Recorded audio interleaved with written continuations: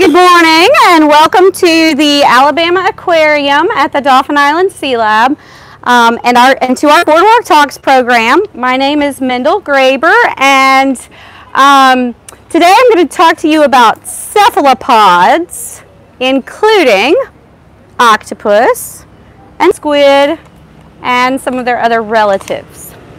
So October 8th is somebody designated, that would be October would be the 8th month, right? Yes? Right. It's a brain teaser already. So to be the 8th month. Until the calendar was shifted. So October is no longer the 8th, but the oct in October still is a reference to 8. So the octopus has how many arms? 8. Okay, so somebody decided that October 8th would be a good day to celebrate octopus. And so we are just a little ahead of the octopus date, but I'm going to tell you a little bit about octopus and their relatives. So cephalopods, I referenced cephalopods. That's a group of mollusks. Does anybody know what a mollusk is? What? I think it's a sea creature. Well, a lot of mollusks are sea creatures. And a number of sea creatures are mollusks, but we need a little bit more to that definition. Is the word mollusk familiar to you? You ever heard the word mollusk? So mollusks are usually shelled animals. Most mollusks have shells and soft bodies. So the group, the phylum Mollusca includes oysters, clams, mussels, scallops, and also octopus, squid, nautilus. So I think nautilus it kind of helps people make a connection between those shelled mollusks and the ones that don't have shells, or at least don't have external shells. So do you guys know what a nautilus is? Have you ever seen a nautilus shell? Maybe? Yes. So the animal that lives in a nautilus shell has many tentacles and a soft body, and they sort of resemble an octopus or a squid. So that might kind of help you make the connection between the shelled mollusks and those cephalopods that don't have shells. So if you sliced a nautilus shell in half, this is what it looks like. It has these chambers inside it. So this one has been sliced, and then the two sides have been opened up. And then there's a third slice where just the little center section has been sliced. So they're called chambered nautiluses because they have these chambers, and they are connected through this channel. And so they can flood those different chambers. The animal occupies the outer part, and they can flood those channels. And what happens, what do you think would happen if the animal floods those chambers with water? What do you think? Well, if they take all the water out of the chambers, if they squirt all of the water out of the chambers, they're lighter and more buoyant, and they will go up in the water. And if they fill the chambers with water, they'll go down. So there are that have the shell on the outside. But then we've got octopus and squid that don't have external shells, and also cuttlefish. So have you guys ever heard of cuttlefish? One thing that people might be familiar with that's associated with cuttlefish is a cuttle bone, because you can buy cuttle bones at pet stores. Anybody ever bought a cuttle bone at a pet store? Yes? So what? For a a bird to chew on. Okay, so the cuttle bone, which is pictured here, is the internal shell of a cuttlefish. So cuttlefish and squid have internal shells rather than external shells. And when I pull the cover off of that squid, I will show you where that internal shell is on these animals. But the cuttlefish, the cuttle bone is removed from the cuttlefish, and it's high in calcium, so it's used as a calcium supplement for some animals, you know, like birds, turtles, that can chew on it. It has sort of like a light chalky texture, and so they can chew on it and get calcium. All right, so then the octopus lacks that internal shell. So I'm going to show you the octopus specimen here. So we keep live octopus inside our aquarium, collected locally, usually by divers, our staff divers, and octopus, the species of octopus that we have, octopus in general, do not live very long. And so they will come to our aquarium when I'm not very long. Their lifespan's maybe a year and a half. So they will come to our aquarium and, you know, live a healthy life inside the aquarium. And then, you know, when they die of old age, show people so you can get a closer look at the animals. So a couple of things to notice on the octopus. Remember how many arms we said they had? 8. 8 arms. Do you see 8? 1, 2, 3, I 4, see 4 5, on 6, each side. 7. And what do you notice along the length of these arms? Yeah, suction cups. So they have suction cups along the lengths of their arms, and they are very, octopus are pretty strong. These arms are very muscular. You are welcome to feel them if you'd like. And the suction cups are very sensitive. So they have a very sensitive sense of touch. I have even seen our octopus in the tank reaching up and touching the surface. So another thing to notice about the anatomy of this octopus is right in the middle of the ring of arms is their mouth. And octopus have a beak. It's kind of like a bird's beak, kind of like a parrot beak. So right in the middle of the arms. And it can be hard to see on these preserved specimens because the muscles will kind of get stiff. So I can't quite open that enough for you to see that beak in there. But I have a piece of the beak from that big squid, so I can show that to you. But this is where the beak is, right in the middle of the ring of tentacles. Yeah? Do some squids in octopuses have little barbs on them? Yeah, the squids have little barbs in their suction cups. Is that what you mean? On their tentacles. So the squid have 8 arms, and they have an additional 2 tentacles. So they have 10 appendages, 8 of which are like arms that are the same length about, and then they've got 2 longer tentacles that don't have suction cups along the entire length. They have suction cups at the very ends and kind of like little pads, and those suction cups have little barbs in them. So what do you think the squid might use those for? To hunt prey. Yeah, to grab. Giant squid. And so, you know, the mouth is right there in the middle of that ring of arms, and so they can draw their prey to their mouth.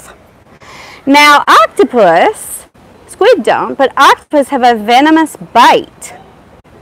So when they draw their prey to their mouth, and they have that beak that's kind of like a parrot beak, they can bite their prey. And what do you think octopus eat?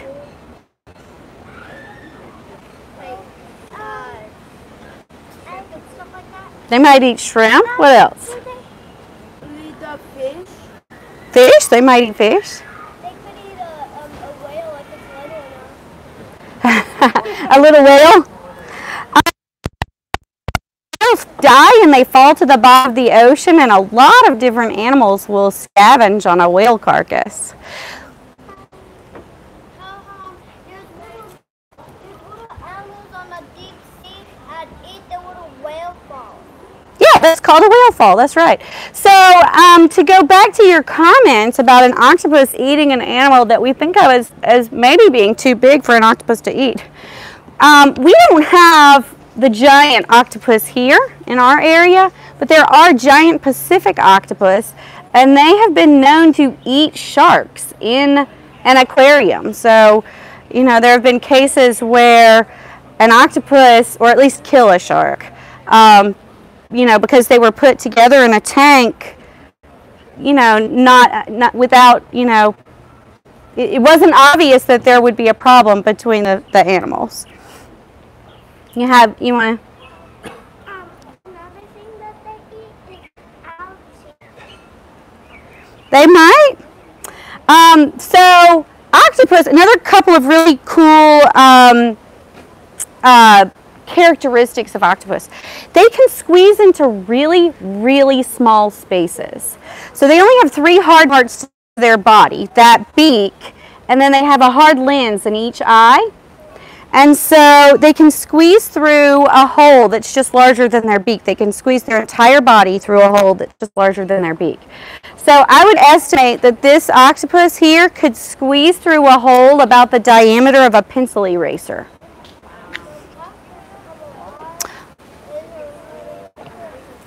And they also can change color and the texture of their body. Octopus are really excellent at camouflage. They have kind of a different lifestyle than squid. Squids spend a lot of their time swimming. And so their body form reflects that kind of different lifestyle. They have kind of a body form that is a little functionally different than an octopus. But the octopus spends most of its time crawling around on the bottom. They can swim.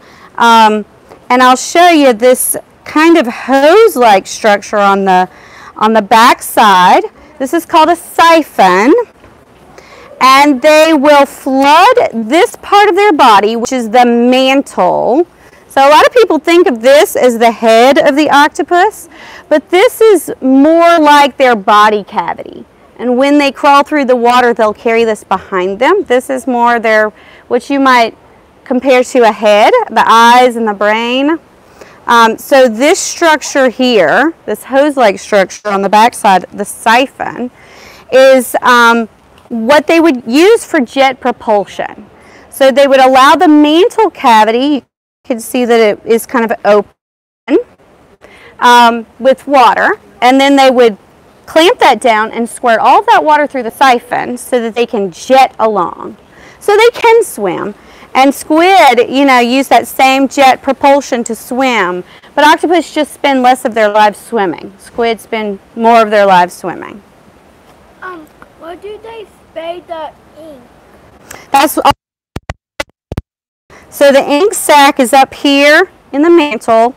And so when they ink, they will squirt the ink out of the siphon as well.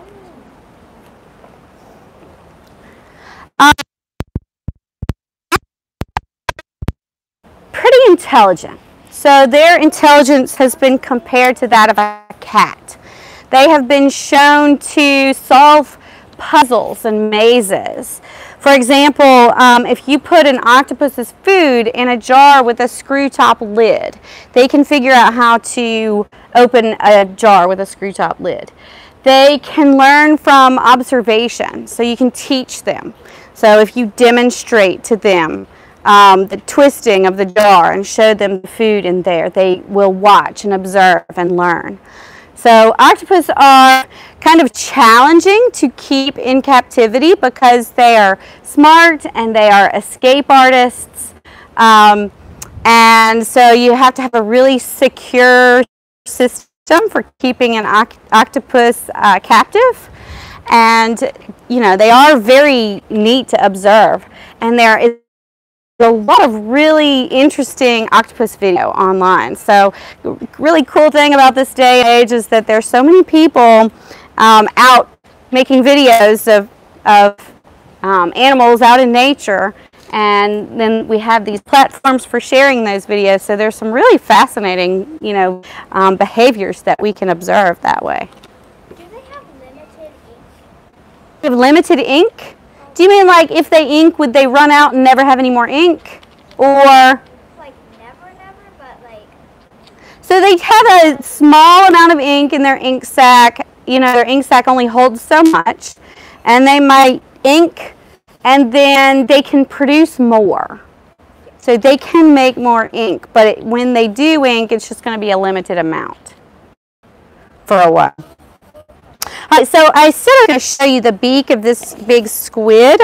Now, this is preserved in formalin, so I don't want you to put your face close. I will tip it towards you, and you can look in without putting your nose particularly close to it. So it kind of looks like a bird's beak.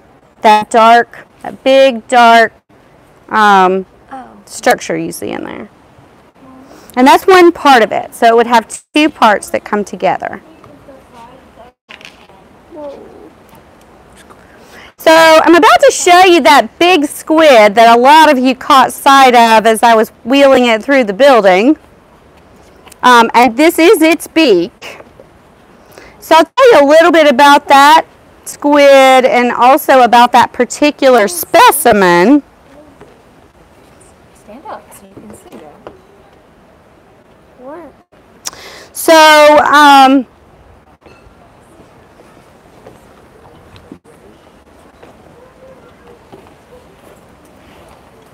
See it?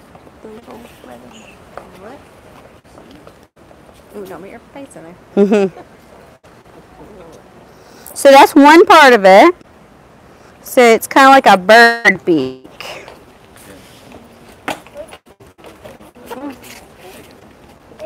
It's kind of like a bird beak. Mm-hmm.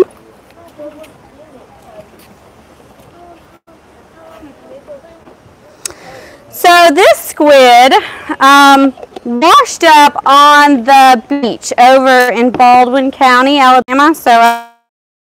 And this one washed up on the beach, and it was such an unusual,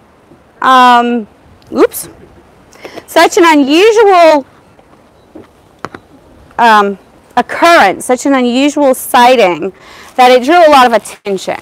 And it was reported to the Alabama Marine Resources Division.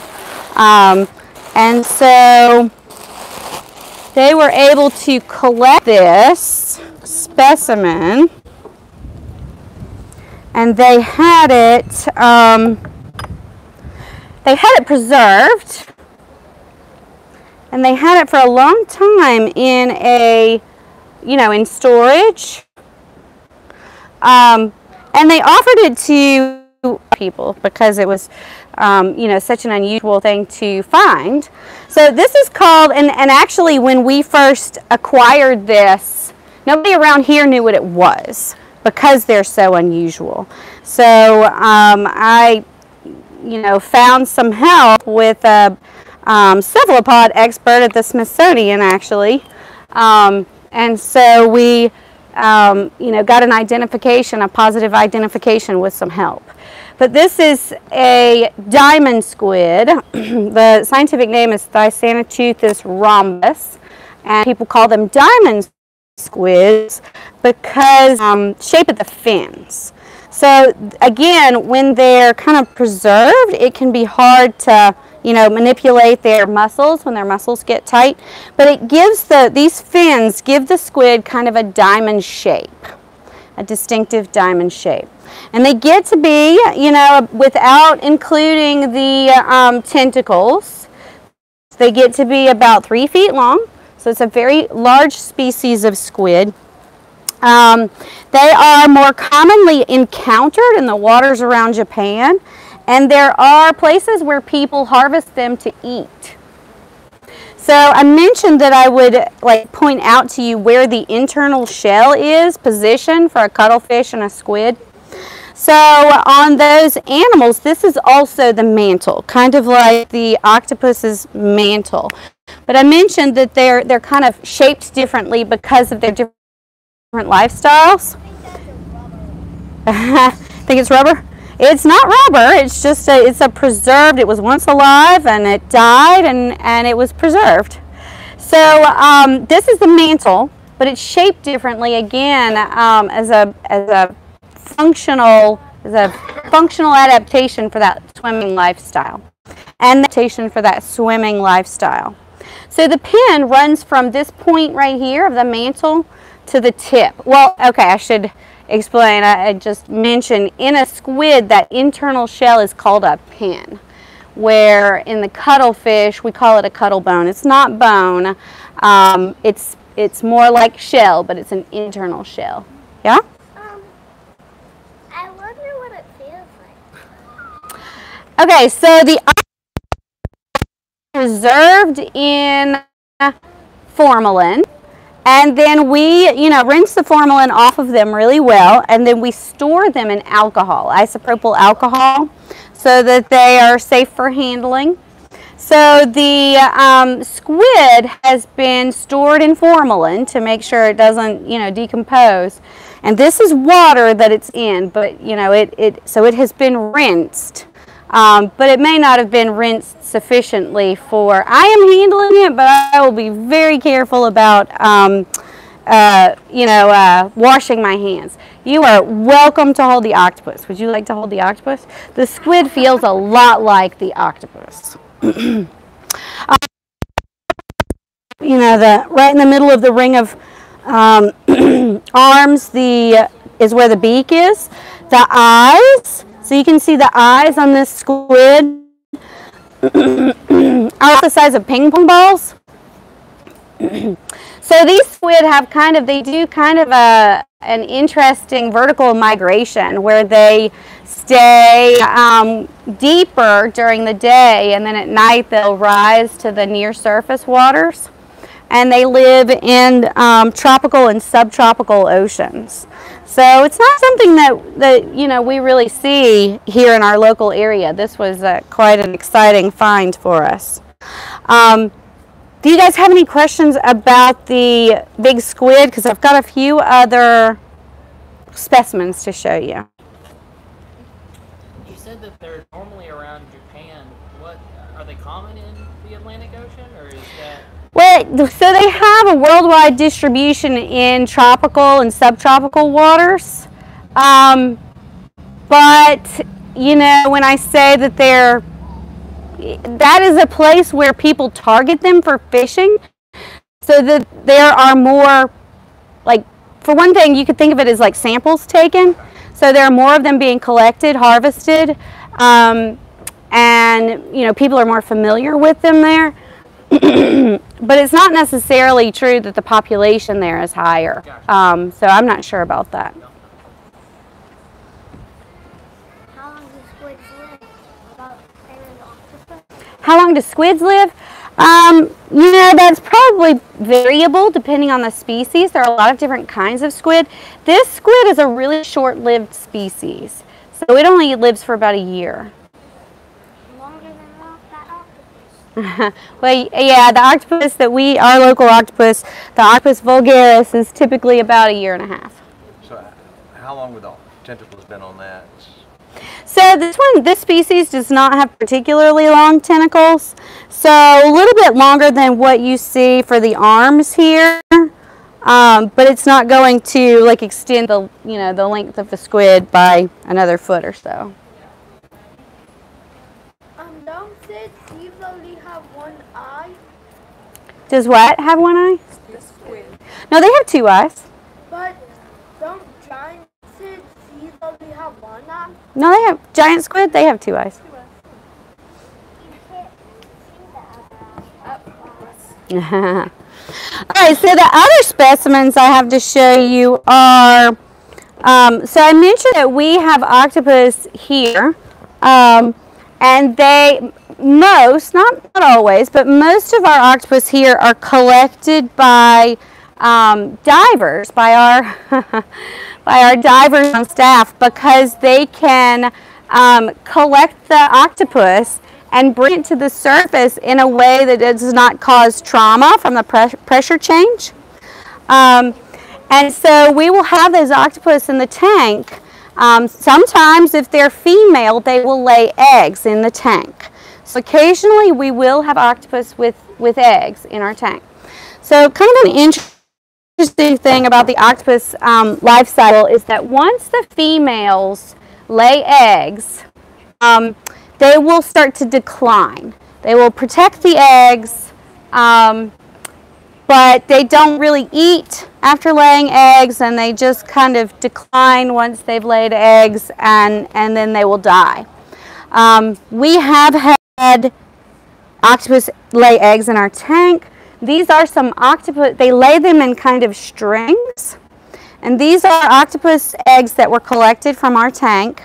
We're not going to open this because they are preserved in formalin, and we don't want to shake it up because we don't want to break those little strings of eggs. Some of these little octopus had hatched, and they're still kind of clinging to the eggs. So cute. So I've got here a, Are they round or little? So I have a picture to show you too. So we got the strings of eggs, and then these are some that have hatched. These are baby octopus in here. There are babies in here, and also babies in here. And here's a picture to kind of give you a, since it's hard to see these. Are the babies alive? No. Oh, that's sad. Did they die? Mm-hmm. How? Those are so small. Mm-hmm. I can see the... We're not allowed to touch that, right? Don't touch that. Oh, we're not allowed, right? Yeah, you're not allowed. Are we allowed to touch the squid? No. Let me walk over here. Oops. Is the baby... Yeah, you can tell. I mean, you'd have to have a trained eye to tell. So, you know how some animals, there's no obvious difference unless you examine the internal organs. So with octopus and squid, you can, but it's not super obvious, so you have to kind of know what you're looking for. Is the baby alive or dead? These are dead. They're preserved. So if you guys want to, you can actually pass these around and take a closer look at them. Just don't open them. And then, oh, let's see. I had the picture of the baby. Let me show that to everybody too. So because they're so hard to see, because they're so small, here's one that's under magnification. Picture of one. So this is what a little larval octopus looks like. Gestation is how long?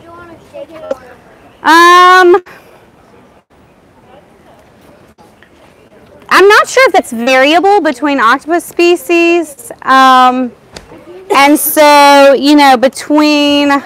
so another, that's maybe more complex than you realize that question is. So a female squid or octopus could receive it's called a sperm packet from a male, and then they can hang on to that without laying eggs for a period of time, and I can't recall how long.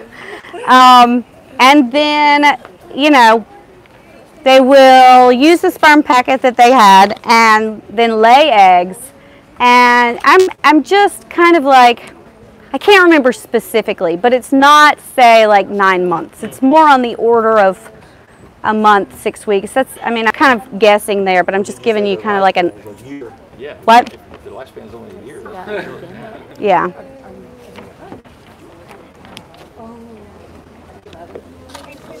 Over there.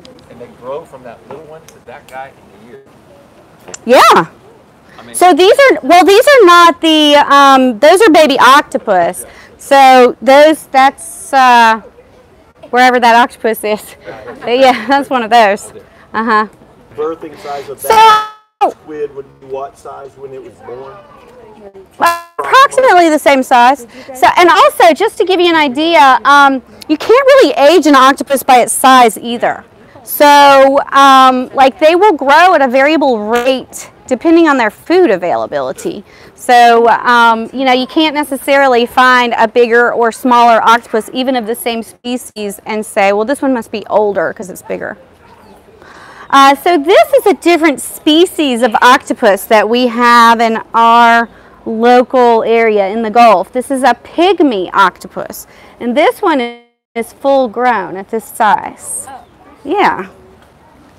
So when you say diver, Is that a baby octopus? Is he still alive?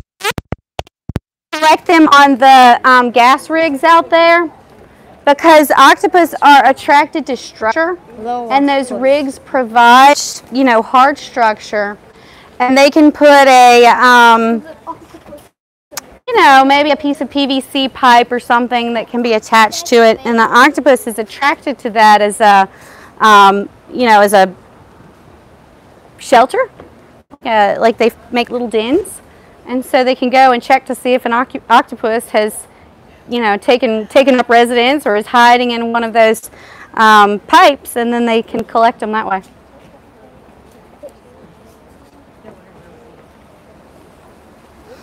We're going to give it back. You ready? You want to give it to him? Thank you. So these animals are, you know, really interesting. They have a lot of really interesting adaptations, and to kind of bring that back to the octopus, these adaptations that they have, they seem to have a lot of really like a varied arsenal of defenses, right? They can change color and the texture of their body. They're smart. They have a venomous bite. They've got ink. They just have like all these different defenses. Why do you think, can you kind of like just think of a reason these animals might have so many and so varied defenses? They're soft-bodied, and a lot of animals would like to eat them. There's a lot of muscle to them. This is a good meal, right? And they don't have hard shells to, you know, to make it hard to eat them. So they've got to have other things to make it hard to eat them. Why they have it is because other animals like go fast on them and try to eat on them. Yep. So octopus can swim pretty fast with that jet propulsion, but in short bursts. They can't maintain that that long, fast swim. And the squid. Have you guys ever eaten octopus or squid, calamari? My family has. Yeah, octopus or squid, both. Octopus better. You like octopus better? Squid is kind of, I chew it for like 5 minutes, I still feel it. Yeah? Yeah? What's that? Well, I realized that I had something that I have not shown you yet. And this is a fossil. And the name of this animal is Orthoceras. And it is an extinct relative of a nautilus. It's a cephalopod. Oh, going back to the word cephalopod, the roots of that word, do you guys know what cephalo is? Like your cephalic region. If you had an encephalogram, or if you got encephalitis, what does that word refer to? Anybody? Head. So head, and then pod, peed. What is a podiatrist? What is a pedestrian? A pedicure, a pedal. So that refers to feet. So the word cephalopod translates to head foot. Because there's not much. Or head feet. Yeah, so, right, yeah. So that is a fossil cephalopod. It's an extinct species. So you can kind of imagine an animal like an octopus or a squid that lived in the, outer chambers of that shell, kind of like the nautilus shell, but a straight one. And they lived before the dinosaurs. What's the size difference between a modern day version? Well, there are none of those living kind of the straightened out, but a nautilus might get to be about this size. I'm not sure what the biggest Orthoceras, and there were a few other, couple of other species that we know of the straight nautiloids. Is that found here in this area? No, those are found in Europe. I have a question about the octopus. Do you have a specimen of an octopus that has lived longer than its lifespan? So like a particularly long-lived octopus? You mean, do I have one, like a specimen I could pull out, or are you just asking if I know of any? I mean, there are exceptions to that, and we actually do not know how long we know how long they live with us, but we don't usually know how old they are when they come to us. So we don't know their their total age that they live for their life here. But other people have done research on that and have kind of established the average lifespan. That can be kind of hard because, depending on the animal, if you are trying to observe their their lifespan in the wild, it's difficult, to follow a single individual. Depends on the animal and our ability to kind of track them throughout their lives. And track a number of them so we can kind of have some confidence in that estimate of an average. And then if we have them in captivity where we can observe them for their entire life, we may be, depending on the animal, when I say we, I just mean humans, if we haven't gotten our techniques really down for keeping them healthy, we may artificially shorten their lives, or if we're good at keeping them alive, they may live longer in captivity than they would, in the wild. So, those estimates can be kind of hard to come to. Yeah? Do crustaceans and cephalopods, do they believe they have a common ancestor due to traits being similar between them, or is it believed that they were always separated in some form of that?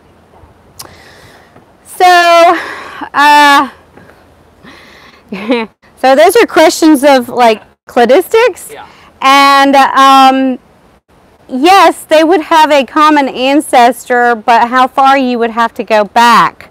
They're in separate phyla. So just if you have some familiarity with taxonomy, and so if you think about an animal like a jellyfish and an animal like a comb jelly, a ctenophore, are you familiar with ctenophores? So superficially they look very similar. You would think that from their external characteristics they might be more closely related, but taxonomists have them in different phyla. They are in different phyla, so they're not very closely related at all. So yes, but you got to go back. Yeah. I can't tell you specifically where the divergence was. So it's more just happen chance that they had so many traits that were similar. Right. Well, so what traits do you mean? Well, so hard shell, multiple limbs, those kind of things.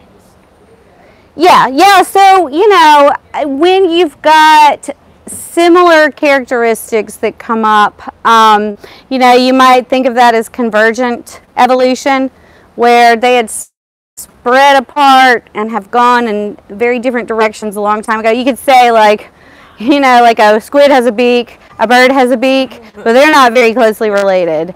So they've just had, you know, evolved similar adaptations, you know, as a reflection of functionality rather than, you know, this genetic inheritance.